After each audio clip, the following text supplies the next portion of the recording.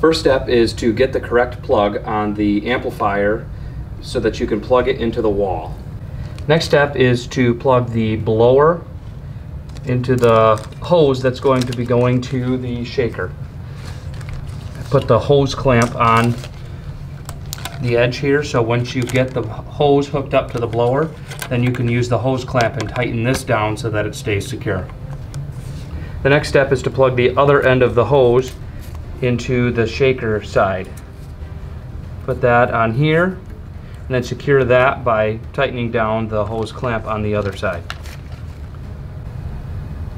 Next step is to plug the power from the amplifier into the shaker.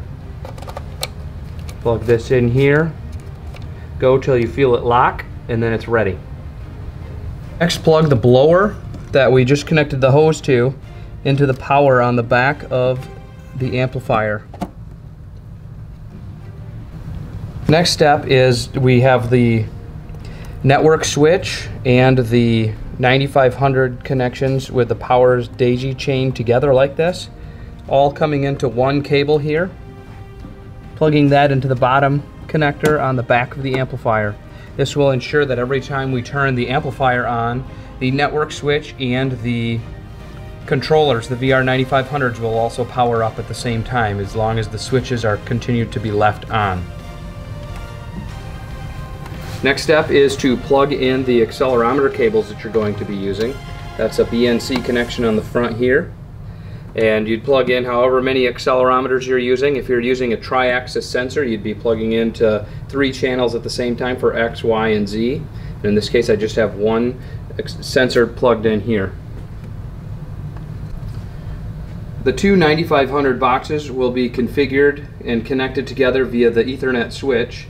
The 9500s on the back will connect via the Ethernet ports on the back labeled network, and you'll take these 2 connections on both and have those come around here to the switch, have them plugged into the lower ports on the switch, and the other connection is going to be on the highest port on the Ethernet switch, which will be then connected to the PC.